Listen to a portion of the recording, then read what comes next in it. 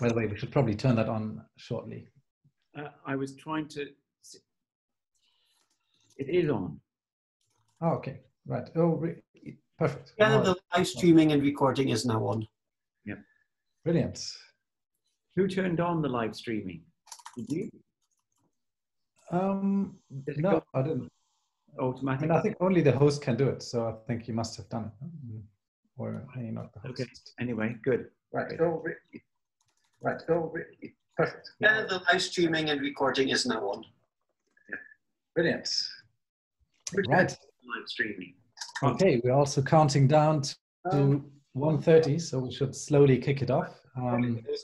Welcome everybody to today's session, which I will be chairing. My name is Gunnar Möller. I'm a Royal Society University Research Fellow at the University of Kent. I'm one of the co-organizers here for this meeting. So today we again have 3 speakers. So that means we have 1 hour for talks and 15 minutes for questions, and then short breaks as well. And as before, you're all welcome to ask questions during the talks, either by raising your hand or just posting a question in the chat, and one of the hosts will then interrupt the speaker for you at an opportune moment. Excellent. So without further ado then, it's my pleasure to introduce our first speaker, who's John Saunders, a professor of low temperature physics at the University of Royal Holloway. John is best known for his pioneering work on liquid helium in confined geometries. And at Royal Holloway, he has built up the world-class London Low Temperature Laboratory, which provides capability to routinely analyze samples at temperatures well below 1 millikelvin. Famous for his use of helium as a laboratory for low-dimensional quantum fluids and solids, Professor Saunders has also worked extensively on topological quantum matter, superconducting quantum devices, and ultra-sensitive nanomechanical cryosensors and techniques for cooling 2-dimensional electron gases, among other things. And this talk today will focus on engineering the superfluid order parameter using nanoscale confinement on the order of the superfluid coherence length. With that, over to you, John, and we're looking forward to your talk. Thanks very much for the introduction. I've slightly shifted the emphasis of the talk after hearing some of the talks last week, but I hope you don't mind. There are basically 3 strands or thrusts that we're working on at Royal Holloway. The first is realizing quantum materials with helium. And here there are 2 approaches, bottom up or top down, as discussed here. We're also working over the last 10 years on cooling electronic quantum materials below 1 millikelvin. And the main focus of the current work is studies of unconventional superconductivity in ytterbium radium-2 silicon-2. And I'll say just a little bit about that towards the end of the talk. And we've further done work on cooling 2-dimensional electron gases below 1 millikelvin, because that's of great interest for the fractional quantum Hall effect. As we all know, that's interesting topological material. And the third strand, which we're just beginning, is looking at quantum technology at the ultra-low temperature frontier, and I won't say anything about that today. There are many theorists in the audience, so here's a picture of some cryostats. The technique for cooling to below 1 millikelvin is the nuclear adiabatic demagnetization of copper. And here we have 1, 2, 3, 4 such cryostats, each of which is focused on a different class of problems. And together these form part of the European Microkelvin platform and are an access facility of that. So let me just publicize this entity. So this was has been funded for a year or so now. It's funded by Horizon 2020 as an advanced infrastructure. You can see here in orange the access facilities. So EMP provides transnational access to platforms which are complementary at these different institutions listed here. And we are one of these. So this is an interesting way of taking the study of quantum materials to still lower temperatures and addressing the technical challenges that are necessary to do that and to do measurements on these different systems. So I was taken by the end of Hide Takaki's talk, where he quoted his inspiration from Zen, which was, if I remember correctly, to go to a state of nothingness and see the hidden reality. So we aren't quite going to a state of nothingness, but we are going to be studying something that's extremely simple, and that's helium. And the question is, what interesting new realities, quantum realities, emerge from such an extremely simple system? So this is totally at the other end of the spectrum from Hide's talk, where a lot of the complexity arose from the fact that the materials were ones in which there were several competing energy scales of the same order of magnitude. So as you know, we have two isotopes, one's a fermion and one's a boson. And what we're going to do is to manipulate those and study them in 2D and quasi 2D and see if we can model different quantum materials that you theorists are interested in. So the track record of helium is, as you know, pretty strong. If I can get the laser pointer working. The first bosonic superfluid, demonstration of defect-mediated phase transitions, the KT transition in two-dimensional helium-4, the paradigm system that was important to Landau for establishing the standard model for interacting Fermi liquids, and of course the first unconventional superconductor, as it were. And now recognized really as the only Fermi established topological superconductor, I would say. And we have two phases, one chiral and one with time reversal invariant phase.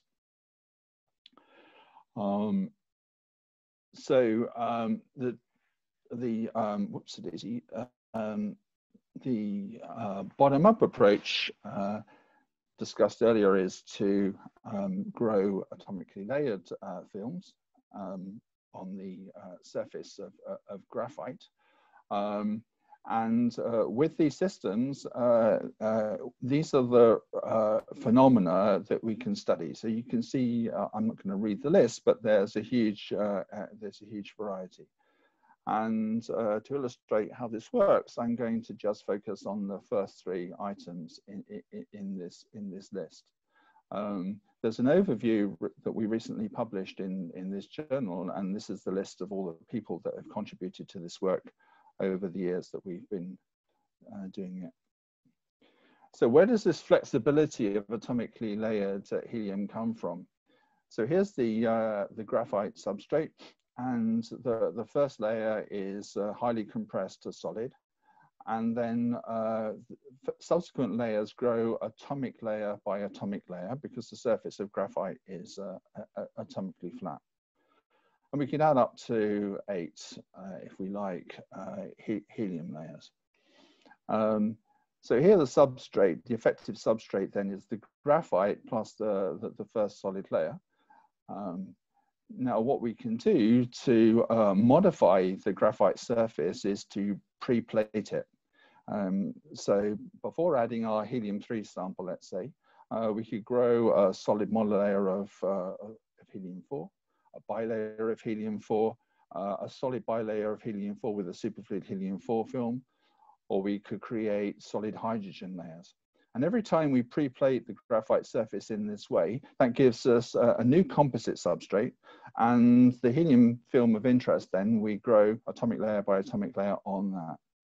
So these different composite substrates allow us to use the helium film to model different physics. In other words, different physics emerges depending on what pre-plating that we've used.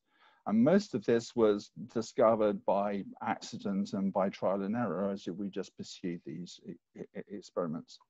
So let's take an example. A fundamental question that arose shortly after the discovery of high TC and was posed by Anderson in this famous paper was, does the Landau Fermi liquid survive in 2 dimensions? So it will be of interest then to create an ideal 2-dimensional Fermi system. And what we really want is to have one in which we can vary the density of the 2-dimensional fermions without other phase transitions, like, for example, solidification via a Wigner-Mott transition.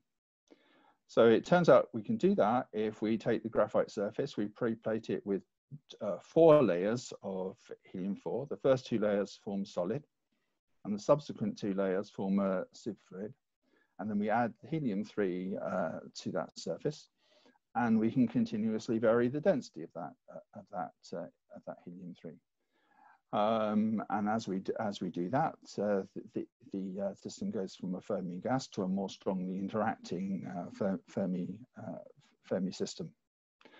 Now, the advantage of this system is that there's negligible spin-orbit coupling that just comes from the dipole-dipole interaction.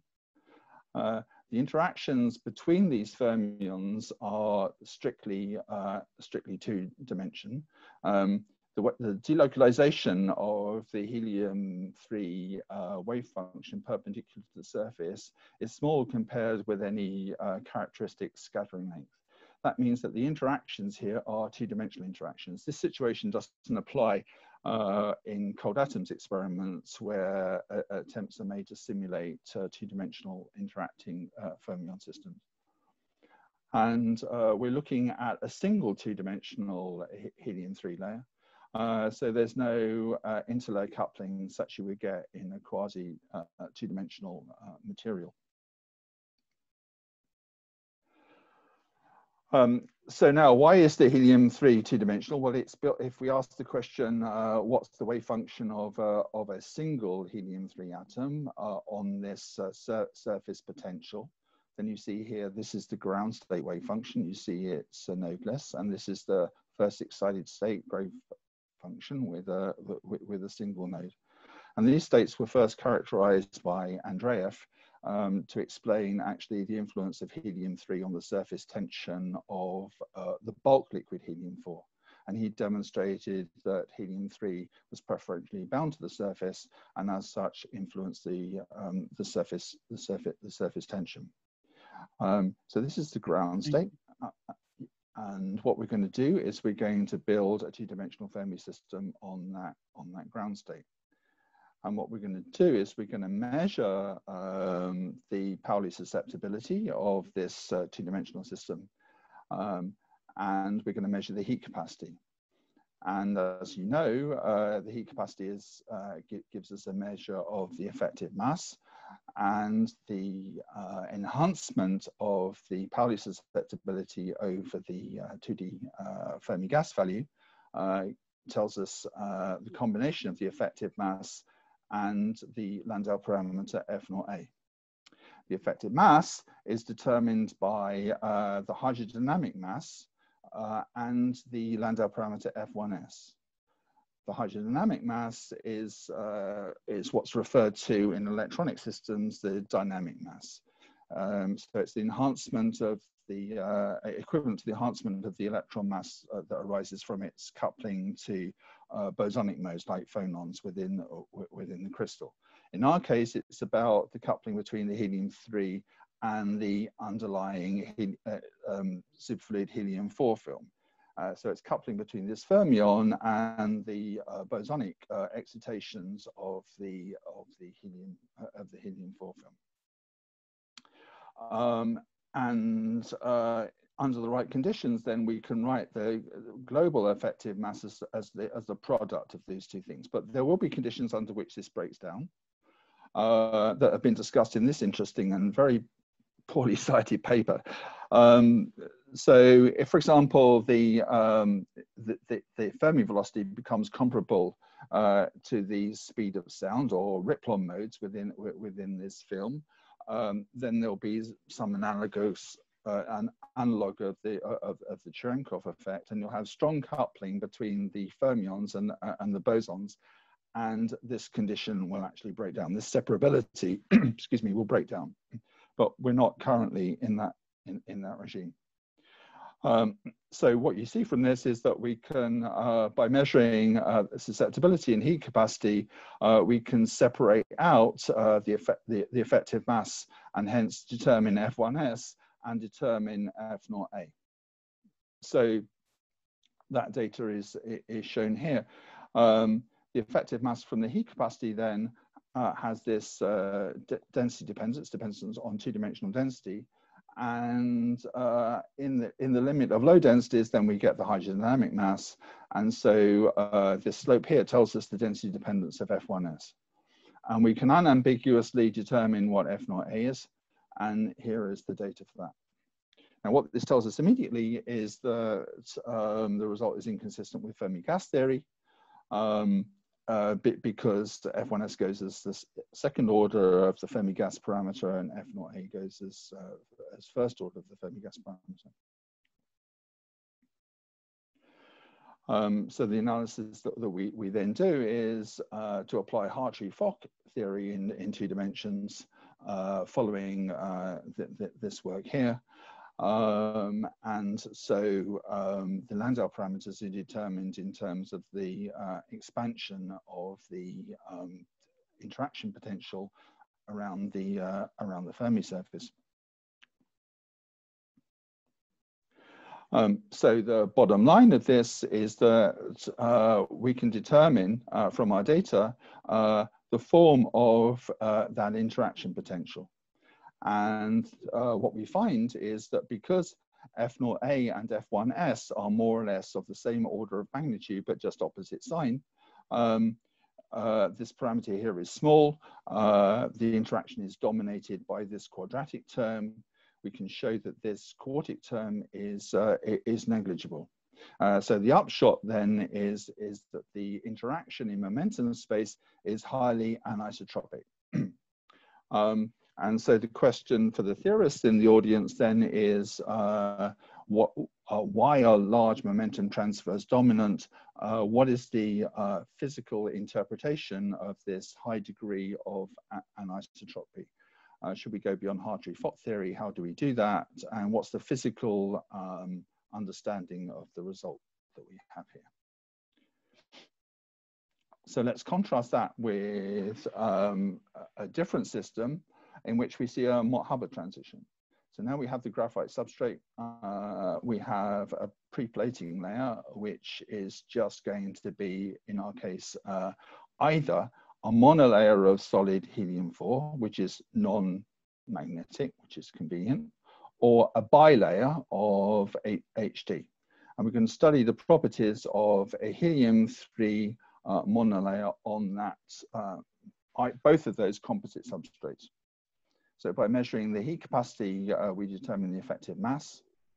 And as the function of density of this layer, this shows divergence. And that divergence is indicative of a Mott-Hubbard transition, a Wigner-Mott-Hubbard transition. The behavior is consistent with the almost localized fermion model, because if we measure the magnetic susceptibility, that diverges in pretty much the same way.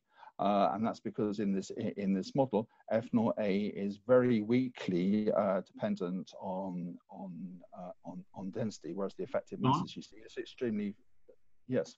A question, how do you arrange that you previously had a superfluid layer of helium-4, a double layer, and now you have a monolayer of solid helium-4? What are the conditions that enable you to go between those different pre-platings? Okay, well, those are different experimental runs. We start off with the graphite. We call the graphite surface down, and then we add helium-4 atoms. And depending on how many helium-4 atoms we add, we can either have a single helium-4 monolayer or the 4-layer film that we've just been referring to. So we can simply adjust by hand, by metering in the amount of helium-4 gas, how thick the helium-4 pre-plating layer is. And you can determine that the layers are superfluid or solid from torque magnetometry. Is that how you do it? So the superfluidity of the 4-layer film was determined in a separate torsion oscillator experiment, which I haven't described here, which we did. Okay, thank you. Okay, So what we have then is we have a transition here between the two-dimensional Fermi liquid and a Mott insulator.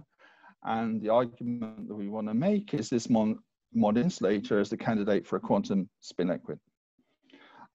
So let's look at that. Why should this system be such a candidate? Well, we have the two-dimensional helium-3 sits on a triangular lattice, so it's frustrated by geometry. The exchange mechanisms are competing atomic ring exchanges. So this is the Hamiltonian that was first written down by Thales many years ago in terms of the permutation operators. So you can have 2-particle ring exchange, 3-particle ring exchange, 4-particle ring exchange, 6-particle ring exchange. The permutation operators are those written here. And so what you have is you have a competition between 2- and 3-particle exchange, which are effectively Heisenberg. J2 is antiferromagnetic, J3 is ferromagnetic. It's easier to exchange 3 particles than 2, so this is net ferromagnetic. And that's frustrated by force being exchanged. So we have 2 sources for frustration, for magnetic frustration. So not only do we have a highly magnetically frustrated system, we have a system that's on the border of a metal insulator transition, which is one of the criteria that Senthil posited for as being favorable to the formation of a spin liquid. And what we find as we make this transition between the two-dimensional Fermi liquid and the Mott insulator is that it's not described as a conventional two-phase coexistence. You see that the solid fraction on a logarithmic scale varies linearly with density. If this was classical two-phase coexistence, this would vary on a linear scale with density. And we also find that we can extract the effective mass of the fluid component, and that shows this divergence at a critical point here.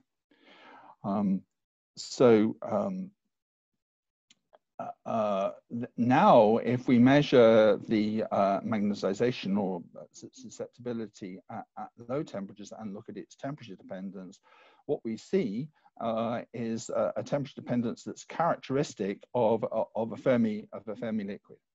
So what Senthil told us earlier in the week, or last week, is that for a gapless spin liquid where we have a spin-on Fermi surface, the susceptibility is Pauli-like, and the heat capacity has its anomalous temperature dependence due to the emergent gauge field.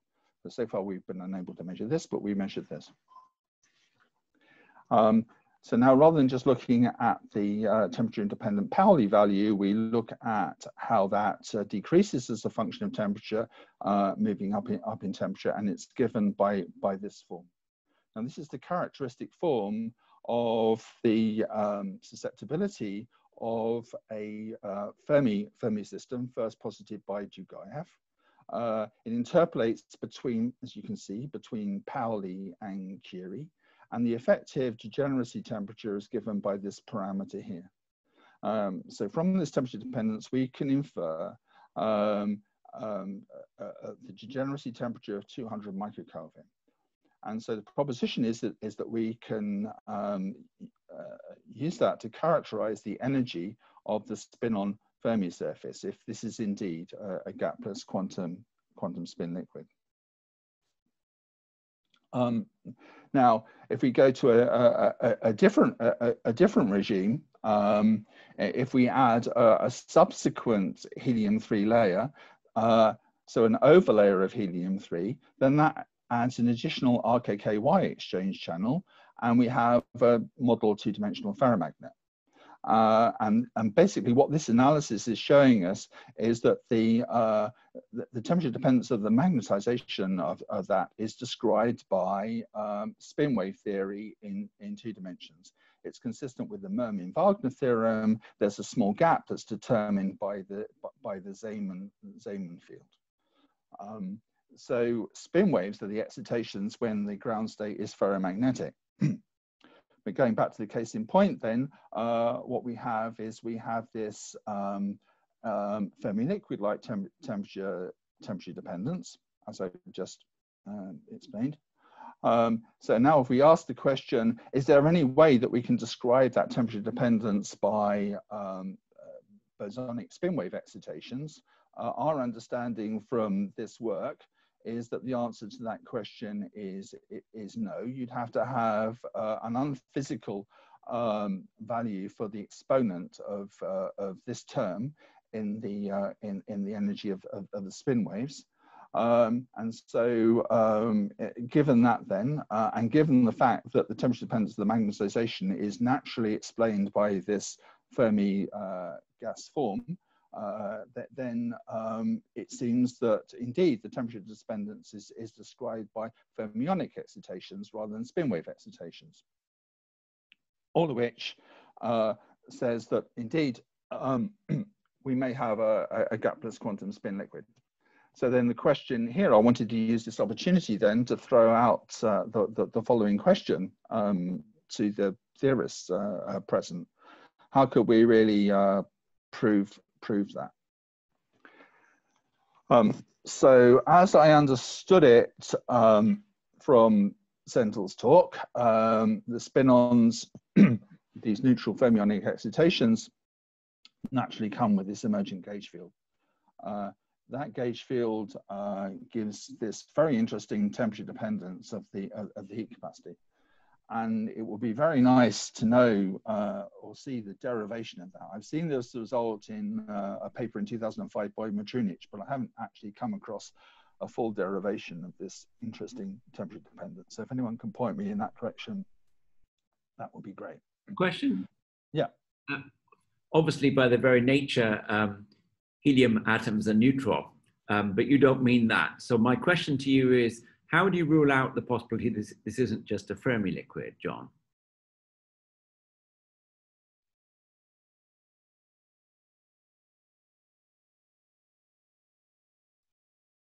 I'm not hearing you. John, you're muted. John, you're muted.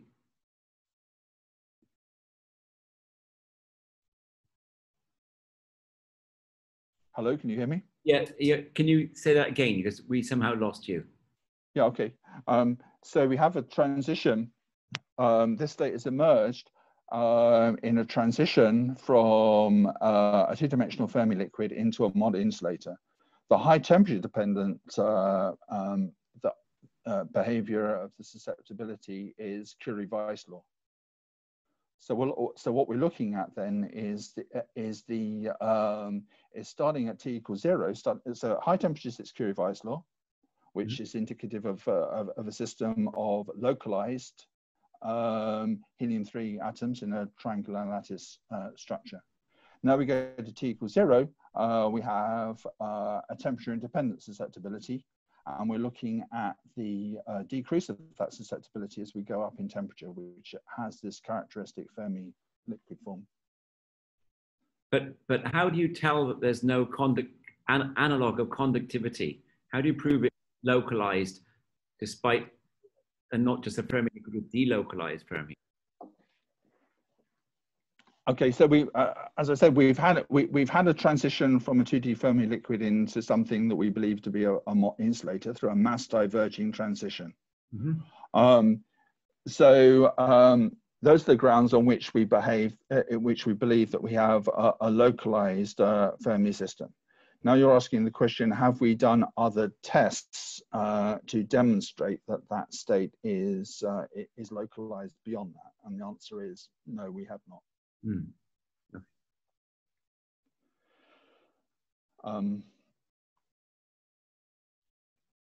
So with this then hypothesis of the nature of this state, what other properties of that state could we measure in order to demonstrate this quantum spin liquid behavior? It has an exotic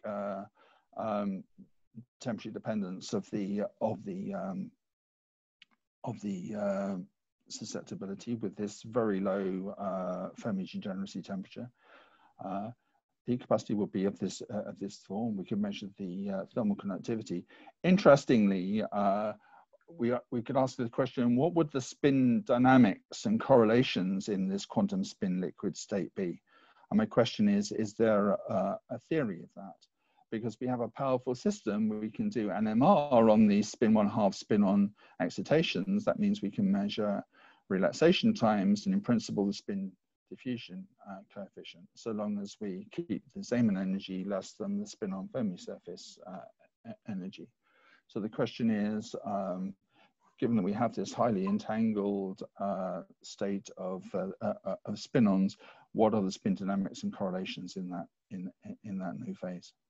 We have a question from the chat, John, from Marie Bubsch, and she asks, could there be a divergent mass without localization?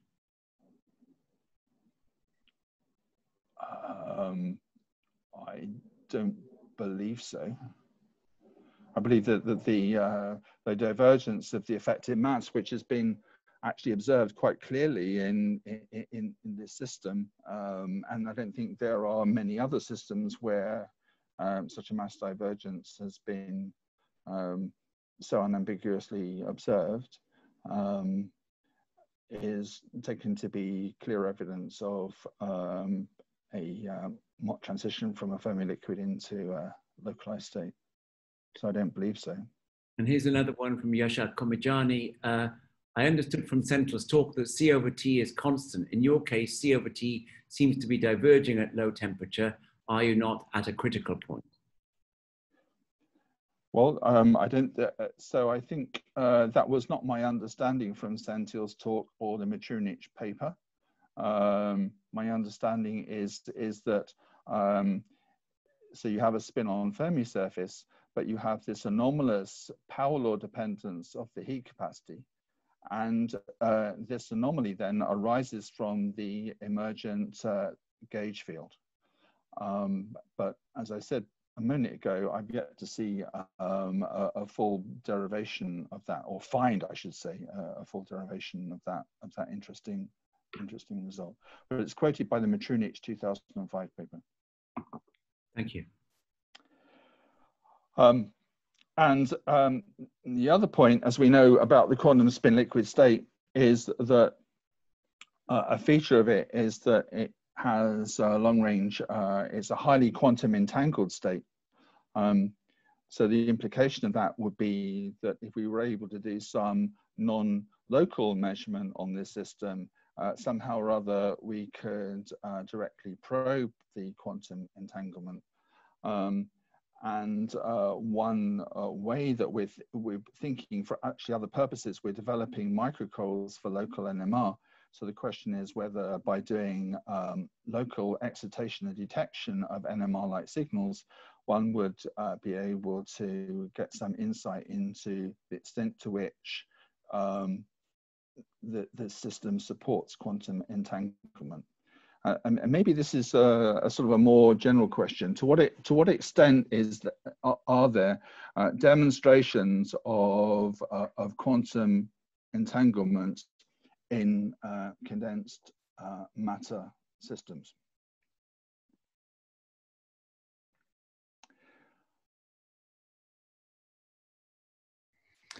Actually, John, I have a question. Yeah.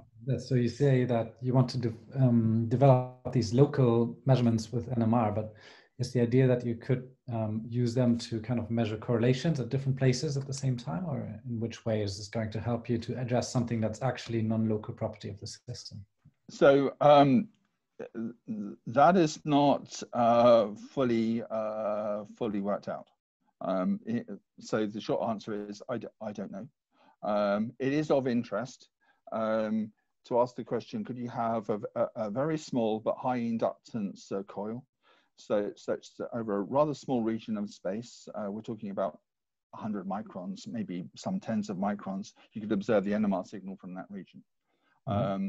So now the question is, if you make an excitation at some highly remote point in the system, could you detect a response in your microcore? And what would be the characteristic velocity at which that response occurred?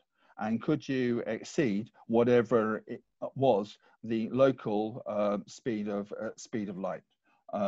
So actually, the speed of light in such a system would be well, if it was a system with characterized by spin waves, it would be the spin wave velocity. I don't know what it would be in a spin-on system. But to the extent that you could come up with a characteristic speed of light, and you're asking the question, can I get an excitation response that exceeds that rate of propagation? Mm-hmm. Okay, so if I mean, it's this is condensed matter in the city, so I'm apart from the fact that I'm recorded, which is a shame. These are some crazy ideas. No, but I mean, I understand that. So the combination of kind of local excitation, then another local measurement, that gives you something non-local that you can then deduce. Yeah, but item 3 here is actually some sort of fairly basic information on a spin system, and I'm not sure whether that has been theoretically calculated as a marker for how a spin liquid would be different from a two-dimensional system whose excitation was spin waves. So that's my question. I haven't found that theoretical work. Yeah, it's certainly not easy to do, but I think it's a popular question. So if it's not been answered yet, I'll be confident that somebody will within short delay. Okay, so now I'm going to move on to the top-down approach, which is the main thing that was advertised for this talk. But I hope you don't mind that I was somewhat inspired by the 2 talks by Central to devote a little bit of time on this quantum spin liquid issue. This is the idea. So here we have the phase diagram of superfluid helium-3. This is the pressure and temperature axis. So we have 2 main phases then, the B phase and the A phase, which I'll discuss shortly. And the question is, what happens when you subject this to confinement? So what defines the length scale of confinement? It's the coherence length, which you can think of as the size of the Cooper pair.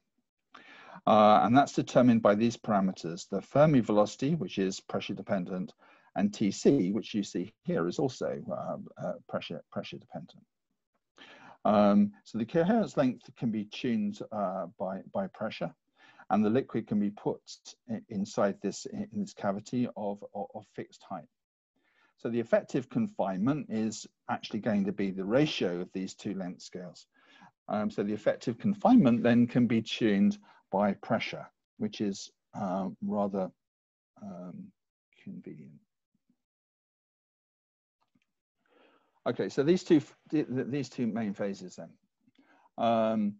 So here's the order parameter of the A phase. I'm indebted to Lev Levitin, who came up with these beautiful pictograms of the order parameter of these various phases. So the A phase is chiral. It's an equal spin pairing state. So there are just 2 components. I didn't say, but the pairs form in a state of orbital angular momentum 1. So it's a p-wave superfluid. In the A phase, you just have 2 components of the spin triplet. So you have up-up pairs and down-down pairs. And they both form with their orbital angular momentum in the same direction. So this phase is chiral, and it breaks time reversal symmetry. The other main phase is the B phase. As you can see, that has all 3 components of the spin triplet, but the state breaks spin orbit relative symmetry. So you see that each of these pairs is forming in a state of total angular momentum 0. Lz equals -1 goes with Sz is equal to +1. So this effectively, this is a strongly spin orbit coupled superfluid state. Now, what's the role of confinement? when you confine something, well, there are walls present. And the question then is, how do these various components of the order parameter deal with the presence of that wall? So if you have a wall that is specularly scattering, and I'll describe what I mean by specular and diffuse scattering in more detail in a moment, then as long as you orient the orbital angular momentum perpendicular to the wall, there is no suppression of the L sub z equals +1 -1 component. The L sub z equals 0 component is always suppressed to 0. So you can see that in the A phase, there is no L sub z equals 0 component. So you can see already that for specular scattering, we're going to be able to have an order parameter that is completely unsuppressed even in confinement. But the B phase has such an L sub z equals 0 component, and so this is going to be more strongly suppressed than these two components under all scattering conditions. So in other words, these two order parameters respond differently to being confined to the presence of these walls. The other neat thing about the presence of walls is as we have two topological superfluids of distinct character, as we know from works on topological quantum matter, the key idea is of bulk surface correspondence, and that necessarily surface excitations arise, the nature of which is determined by the topology of the parent bulk phase. So in the B phase, these surface excitations are Majorana fermions, which are linearly dispersing. So this shows the dispersion relation and the density of states for subgap excitations in the B phase. And in the A phase, the excitations are of different character.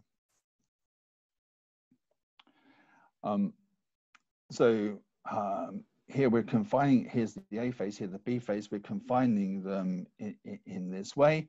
And this is the suppression of the components of the gap for the A phase and the B phase. So you see for the A phase with specular boundary conditions, we have no gap suppression. And for diffuse scattering conditions, then this is the gap suppression. And for the B phase, this component of the gap is always suppressed, no matter what the surface scattering conditions are. So, as I said, the confinement is over a fixed length scale, but we can tune the coherence length as a function of pressure. And these are the range of tuning from 80 nanometers at zero pressure to about 20 nanometers at the melting curve. So in the following then, this is what we've discovered. Not surprisingly, what I just said, the confinement is going to have a huge effect on the relative stability of the A phase and the B phase. And we're going to find that the A phase survives under strong confinement, so long as we can create specular scattering conditions. We also find that there are new phases. So the A and B phases were those that were present in bulk liquid. But new phases emerge under confinement, including a periodic density wave, so a spatially modulated superfluid that was actually predicted, but the structure and topology of this PDW is different from what the prediction is, and we can discuss what the origin of that might be. Once we've established these things, the theorists have done more work to show that by structuring the confinement, we can engineer even more phases, and then that allows us to create hybrid nanostructures that I'll talk about towards the end. But what I want to clarify now is how we can tune in situ the surface scattering, and how some unexpected observations arose out of that. So let me get on, without further ado, to the surface scattering. So we have a parameter which we're going to call the specularity, which is introduced into quasi-classical theory as which is the theory for determining order parameter suppression and the spectrum of surface excitations as a phenomenological parameter. And we can vary that from non-pair breaking case, specularity. So this is a quasi-particle trajectory. For all quasi-particle trajectories coming into the surface, then they bounce off the surface in a specular fashion. The opposite of that is retro-reflection, which is maximally pair breaking.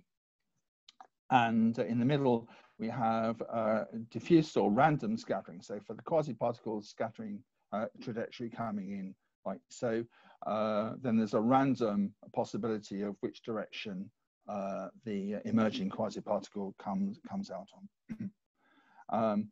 And the point I'm going to make in a minute is that we can vary these scattering conditions in situ.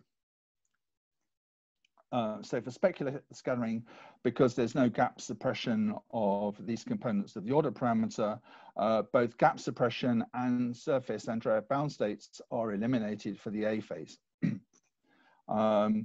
So you can see this is like a simple way of visualizing that then, that the energy of the subgap surface bound excitations is given by the phase change experienced by of the order parameter experienced by the quasi-particle between its incoming and outgoing trajectory. So for the A phase, and this is the order parameter of the A phase, for specular scattering, there is no change in the component of the momentum in the plane. So there is no phase change. So there are no excitations below the energy gap. So if you have specular boundary conditions, then that eliminates all surface excitations and also eliminates the suppression of TC and of the gap. For diffuse scattering conditions, then all components of the order parameter are suppressed. And for retroreflection, you can see from this relation here that, that all of the scattering events are going to lead to zero energy bound states. So there's a pile up of zero energy Andreev bound states, and that maximizes the TC suppression and gap suppression. So we can tune this specularity in situ by adjusting the surface boundary layer. So what we find is as follows, that if we have a solid helium-4 layer, then the scattering is essentially diffuse. And if we have a superfluid helium-4 layer, then the scattering is specular. So we can tune between these two. And we do that by pre-plating, going back to the notion of pre-plating that came up for the atomically layered films on the surface of graphite, by pre-plating the surface with helium-4. If we don't do any pre-plating, then because of the strong van der Waals potential between the helium-3 and the surface, the first few layers of helium-3 next to the surface will be solid. So we'll have magnetic solid helium-3. And what we find then is that this gives us some rather unexpected effects, which I'll come on to later. But the main idea I want to get across is that the scattering is tunable in situ. So for a given cavity, for a given sample, we have to adjust the temperature of the sample in order to do this pre-plating action. but we can come back and look at different surface scattering conditions.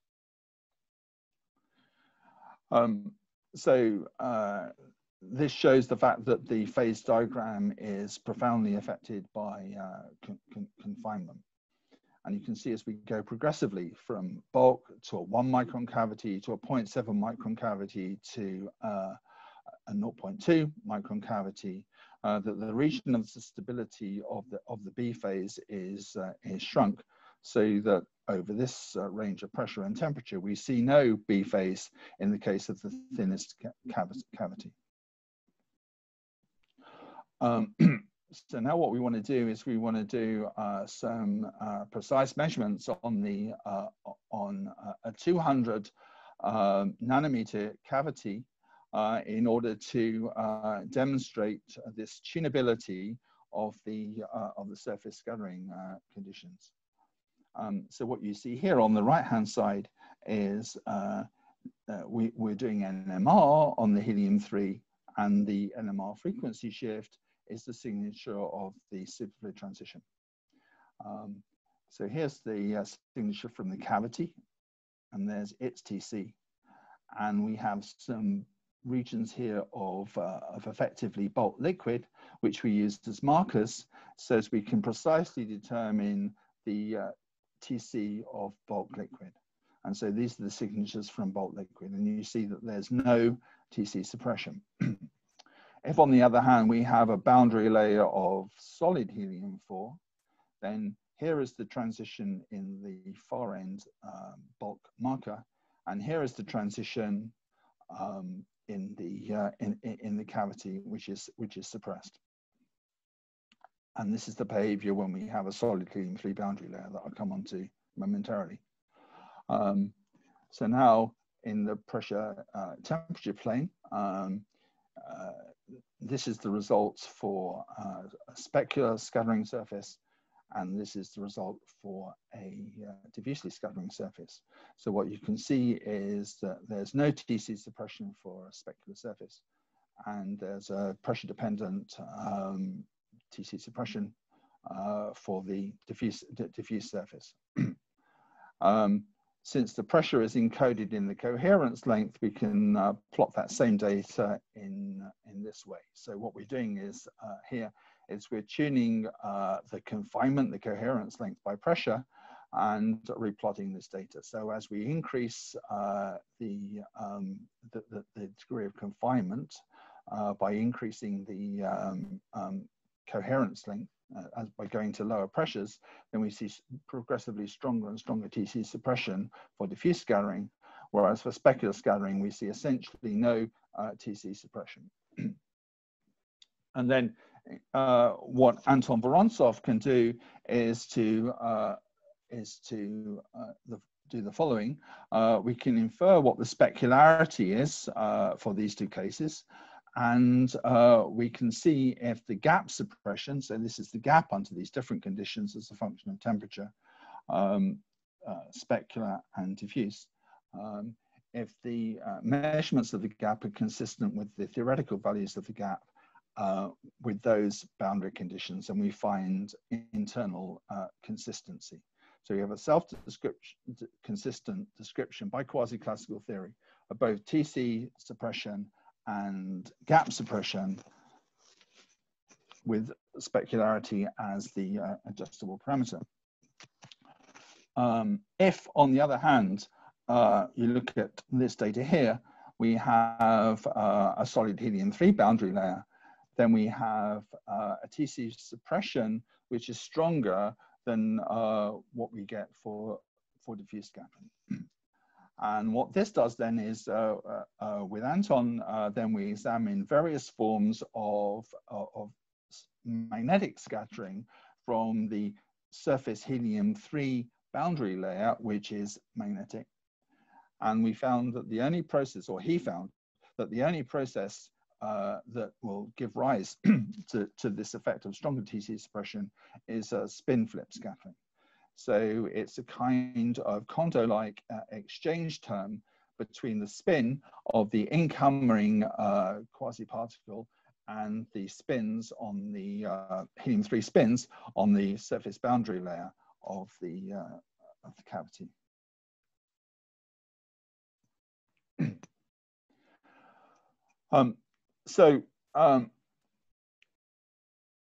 What the previous data shows then is that we should be able to shrink if we have specular boundaries, to arbitrarily shrink the height of the cavity and still retain no suppression of TC or of the gap.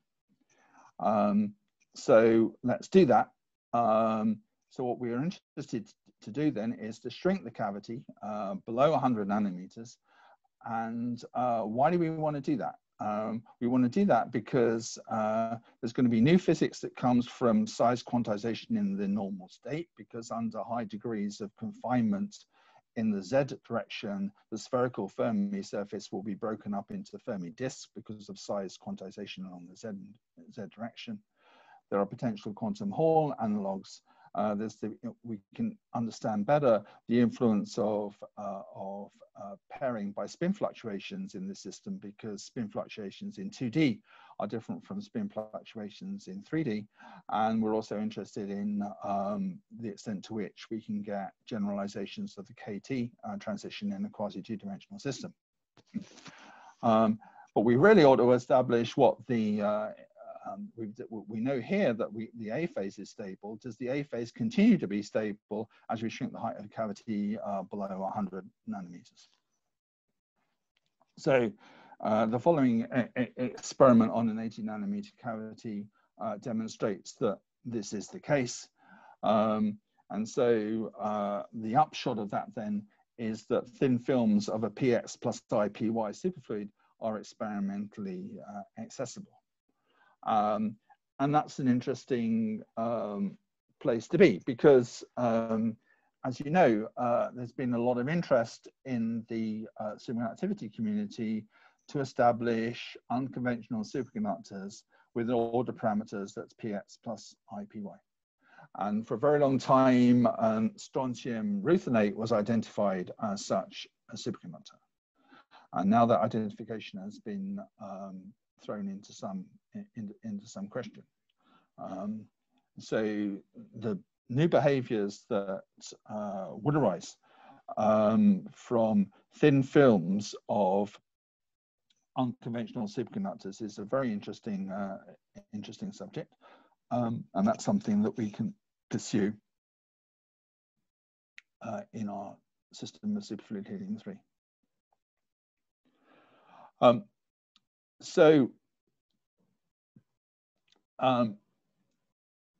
So here we're down at 18 nanometers.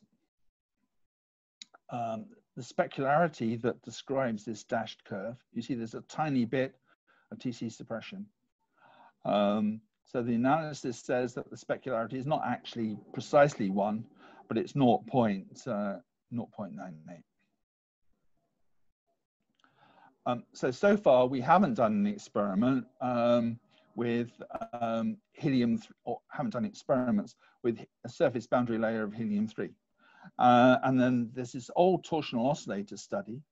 And the nature of this experiment was that naturally there was a solid helium-3 surface boundary layer.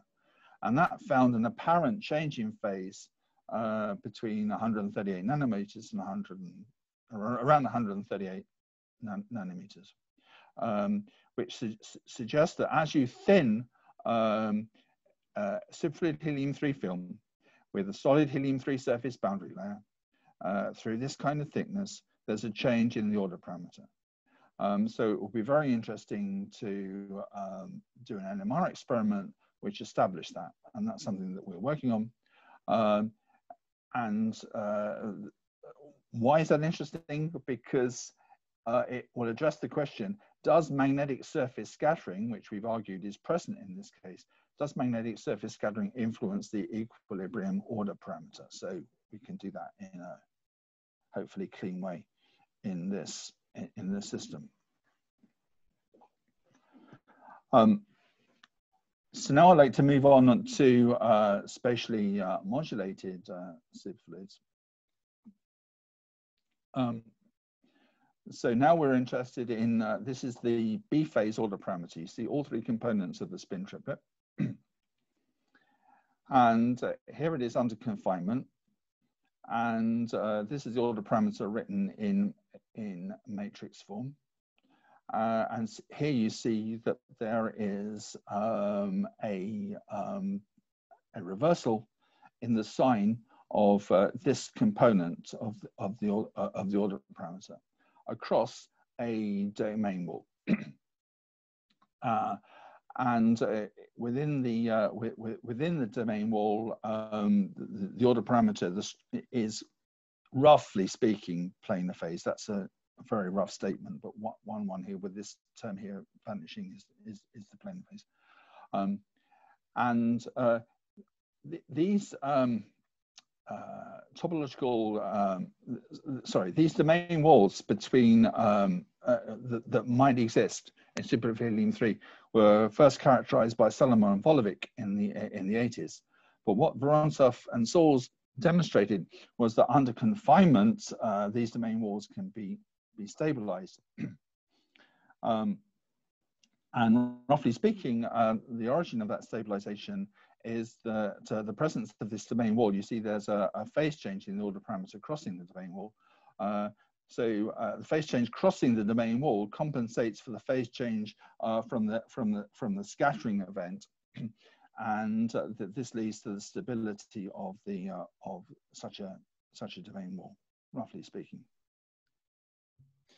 Actually, yeah. If I can just interject, we're sort of slowly coming to the end of the speaker time and moving into question time. So you can judge for yourself as to how you want to divide between taking questions and finishing off the talk. Okay. 15 minutes, last maybe a couple of minutes because we started a little bit after the time. Okay. Okay.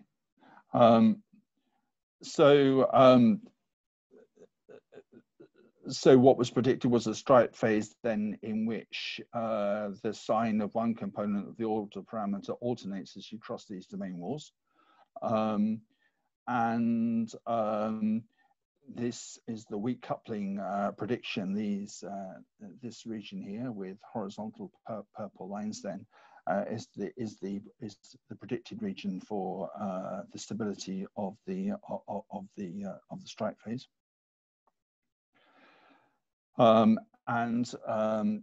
It's found then that if you introduce strong coupling effects, then that strongly modifies the region of stability of the stripe phase. So strong coupling means that the formation of the superfluid state has a back action on the pairing mechanism. So then that's dealt with by a generalized Ginzburg-Landau free energy expansion with strong coupling parameters, which are all in principle experimentally determined. So basically what we do is NMR. Because of the time, I clearly don't have time to go into details, but there are various averages of the order parameter. We know that these components of the order parameter are spatially dependent, both across the cavity, but in the stripe phase, they may also vary in the plane of the cavity. And the point is, by NMR, we can measure these averages. So this is clearly quite an obvious and pretty result that for the uniform B phase, this small Q bar parameter is equal to this large Q bar parameter and is given by this ratio. But if the sign of delta perp is oscillating with position, then Q bar is going to be 0. So there's a strong difference between the value of Q bar in the stripe phase and the uniform phase, and we can measure that Q bar by NMR. And I can't explain because I haven't got time, but trust me that we can do that. And these are the measurements. And what the measurements show is that these averages deviate from the expected value for the uniform B phase, but they're not consistent with the values for the stripe phase. but they are consistent with a two-dimensional rather than a one-dimensional spatial modulation. And this is something that Lev, the first author on this paper, coined the polka dot phase. Or you could otherwise describe it as a two-dimensional spatially modulated phase. So interestingly, going and looking at the literature, there's plenty of discussion about spatially modulated superconductors and plenty of systems in which attempts have been made to measure such a state. And in that case, also two-dimensional as well as one-dimensional structures have been posited. But the point I want to make is I think we have pretty clear evidence of the existence of such a spatially modulated superfluid to compare with these attempts in superconductors. The question then is, what was predicted was a one-dimensional stripe phase, and what we've observed is a two-dimensional polka dot phase. Why is that? Is the 2D phase energetically favored, or is it metastable? And I mention this because Kawakami and Mizushima have come up with a really interesting idea that you actually need to be a little bit more careful about how you deal with the generalized order parameter as you go through the domain wall and consider more components. These are the components that were considered by Wyman and Sauls, and some other components that may spatially vary as you go through the domain wall have been considered. And they have to do with, as it were, a polar phase contribution to the order parameter. And what these authors have shown is that the topology of the polar component is different through stripes and the polka dot phase. So the domain wall configuration has different spatial topologies. So that may give rise to a topological stability of a 2D spatially modulated phase, which means that we might see it even if it isn't the equilibrium phase. It also gives the possibility of creating such phases by Kibble-Zurich type quench mechanisms. I'm close to the end. I just got a couple more slides here on superfluid helium. If you give me just a few more minutes, Gunnar. Mm-hmm. Yeah, it's up to you. I mean, otherwise, maybe it's a good time to take some questions on the first part. No, I'm not trying to avoid questions. I'm just trying to reach a natural conclusion. So what's our current direction? Our current direction is hybrid structures. The idea is that confinement is a control parameter that can determine what the equilibrium material phase is. And so, and these material phases are quite distinct P-wave superfluid phases, or even under strong confinement normal phase. So we can use then structured confinement then to interfaces, for example, an SNS structure or an NSN structure, and then study these interfaces by measuring transport through these hybrid structures. Or we can create more complicated order parameters by construction, by creating an array of posts or channels or islands. I mean, this may even be characterized as a P-wave superfluid metamaterial. So in other words, it's about using different predicted phases under different structures. So, for example, B square is a sort of a version of the B phase in which a continuous continuous rotational symmetry is broken by the fourfold symmetry of this post structure. So you have a rich order parameter, but you can use the structure of the confining space in which the superfluid is placed to sculpture the order parameter into different phases, and then create different hybrid structures from this. So we have a bunch of experimental challenges going forward, mostly around the detection and characterization of surface and edge excitations in this material.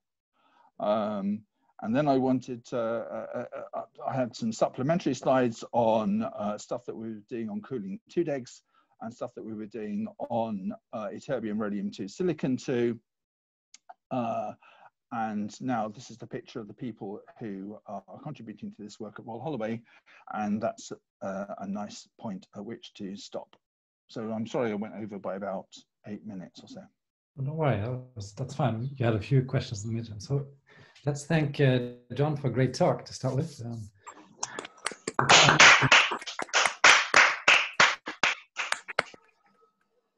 Okay, so does anybody have some questions to put forward? Otherwise, I can go ahead.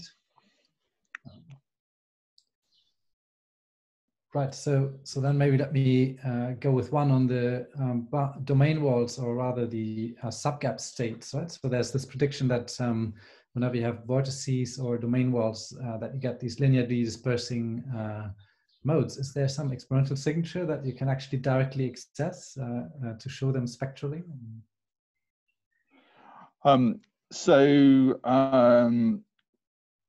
We have two phases. Let me see, go back here.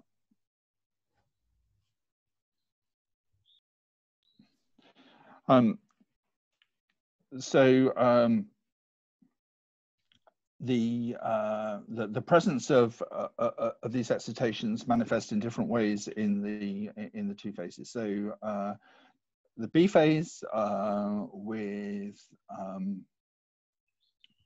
specular boundaries has this Majorana-like cone of linear dispersing excitations in the midgap. And what that means is that there are ground state spin currents on the surface of the B phase. There's been some success actually in the alto group in trying to detect those spin currents at the free surface of superfluid helium-3 by coupling something that's called a magnon BEC to the free surface. The A phase with a specular surface, as we discussed, there are no surface excitations, but what remain are edge excitations. And so they will contribute to the thermal conductivity in a quantized way, depending on the number of effectively the C number, or the number of effectively Fermi disks in the confined structure.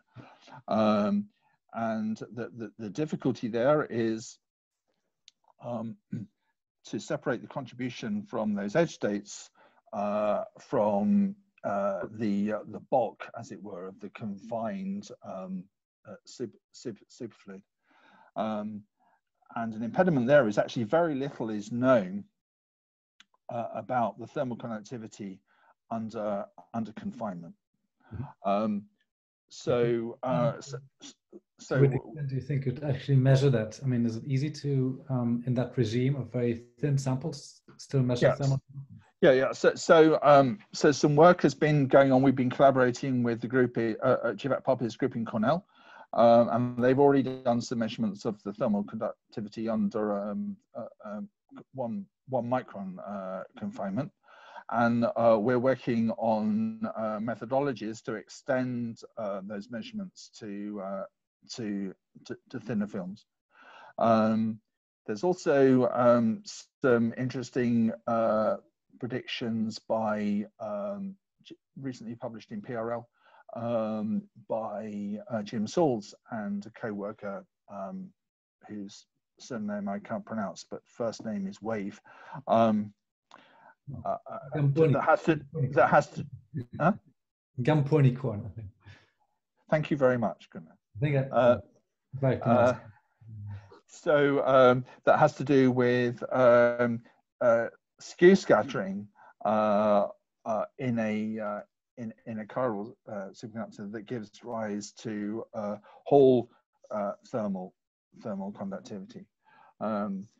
So that's more of a evidence for the chirality of the order parameter, which of course is something of interest in superconductors, where it's very difficult to determine what the nature of the order parameter is. And it's a relative of the thermal Hall effect, but something that's significantly easier to measure.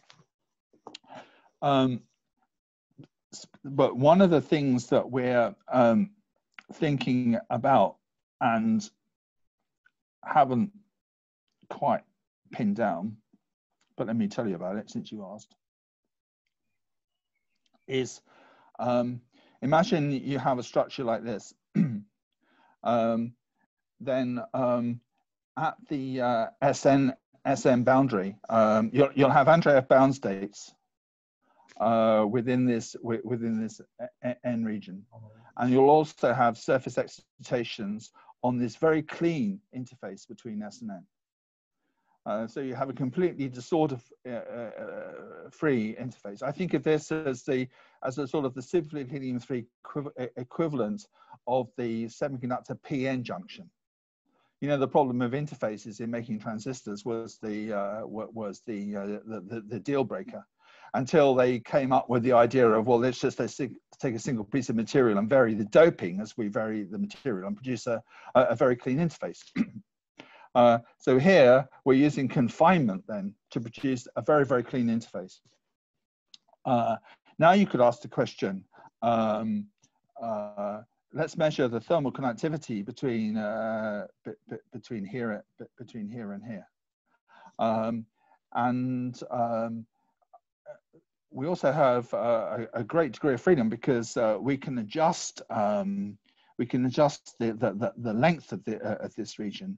The quasi-particle mean free path in helium-3 is huge, actually. At zero pressure at 60 microns at the so that's not a barrier. So we can have, you know, many coherence length long junctions, as it were. So it's an SNS sort of bridge structure. And now probably what you've got to do actually is to measure the thermal conductivity as a function of the phase difference between these two superconductors. So that will probably require putting this thing into a rotating cryostat. But that's okay, because we've got good friends in Alto in the European Microkelvin platform with a rotating cryostat. And in fact, there was a recent paper, I believe, on thermal transport in P-wave superconductors in such a structure. So for me, actually, these clean interfaces within the superfluid are maybe a great example. But there's a bunch of stuff that is going on in the thermal conductivity experiments that have been done so far, which really isn't understood. So I don't think we understand how the surface excitations actually couple to the bulk helium-3 quasi-particles and lots of things like that. So I think if we go into a new regime, then something interesting is bound to emerge.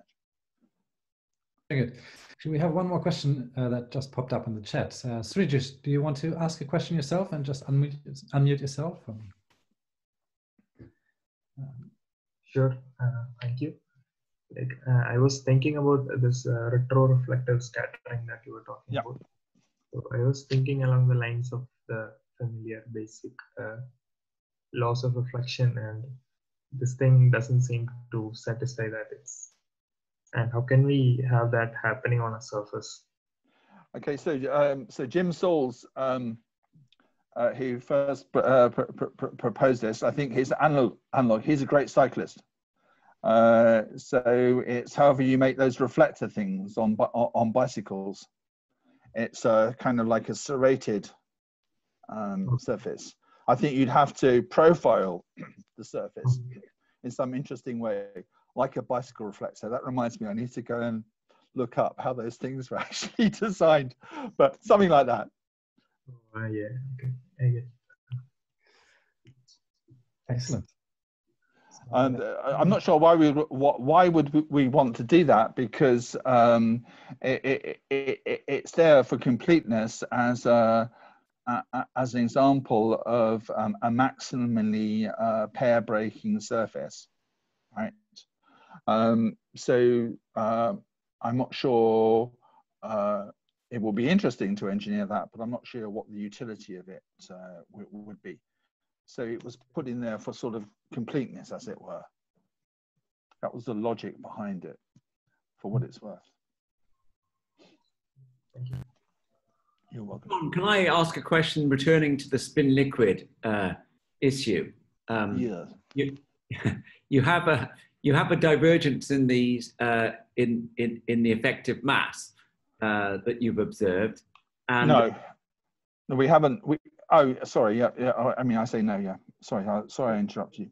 Sorry, I thought you had a divergence in the effective mass as you approach the putative transition to the spin liquid, and that is your main criteria for it being a spin liquid. I was wondering. No.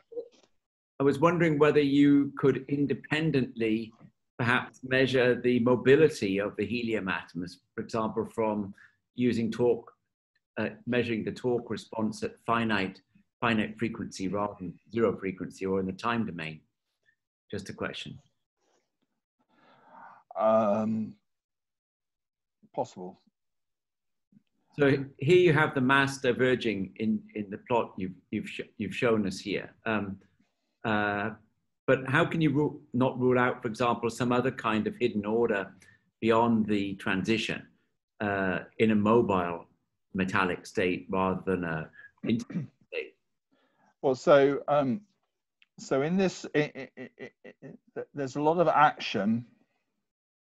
Let's take the helium-3 on helium-4 on graphite. So that's this mass divergence region here. So we're talking about action in this layer. So what have we done on this layer? So we have the isotope helium-4. So if we replace the helium-3 by the helium-4, as you know, Piers, then in this region around here, we find supersolid behavior. Mm-hmm. Then if we take that two-dimensional helium-4 supersolid and we remove, as it were, some helium-4 atoms and dope it with helium-3, we then measure the magnetization of a dilute solution of helium-3 in helium-4. And it has a lot of characteristics of localized solid. I mean, it's not a straightforward localized solid because it's quantum solid. So helium-3 impurity can tunnel around through the helium-4 matrix as a delocalized quasi-particle. That's helium-3 in helium-4. And then at low temperatures, you get stuff that's got to do with strain-strain interactions, which localize the helium-3.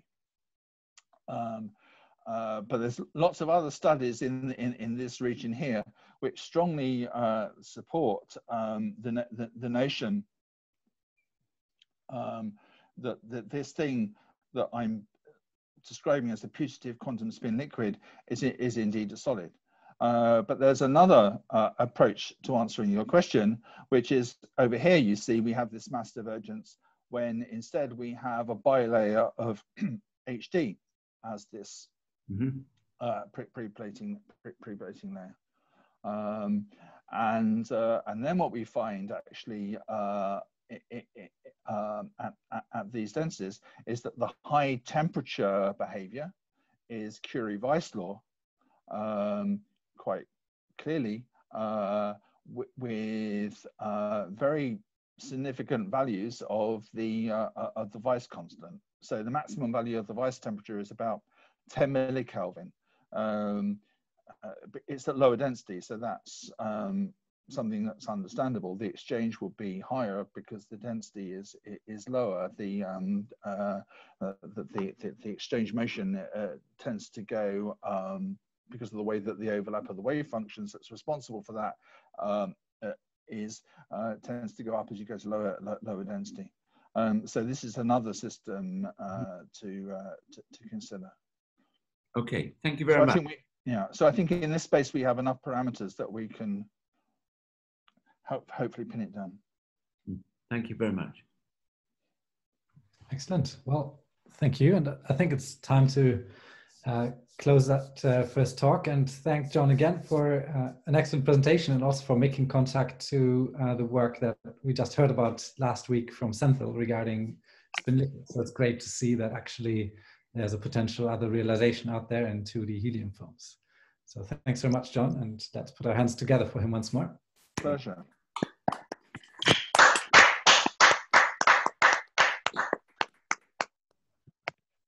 Right, so we have a time for a short break, and then we will be back in just a couple of minutes at 3 p.m. UK time with Miles' talk.